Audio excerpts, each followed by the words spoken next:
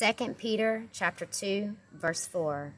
For if God did not spare angels when they sinned, but cast them into hell and committed them to pits of darkness, reserved for judgment, and did not spare the ancient world, but preserved Noah, a preacher of righteousness, with 7 others, when he brought a flood upon the world of the ungodly.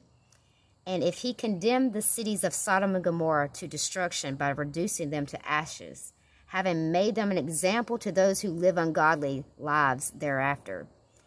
And if he rescued righteous Lot, oppressed by the conduct of unprincipled men, for by what he saw and heard that righteous man, while living among them, felt his righteous soul tormented day after day by their lawless deeds.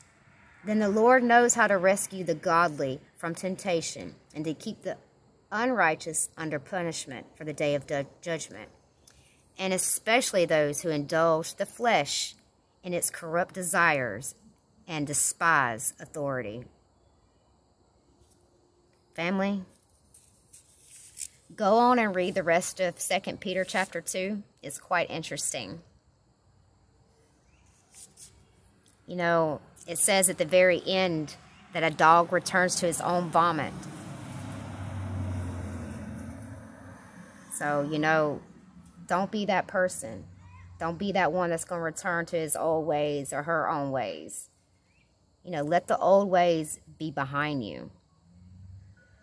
It says that these people speak arrogant words of vanity. They entice with fleshly desires.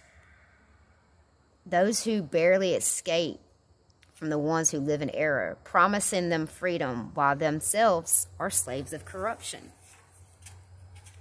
I mean, you can really sit down and just look around you and see how many people this just described. Family, be prepared for the days that we're going into. And be prepared for God's judgment.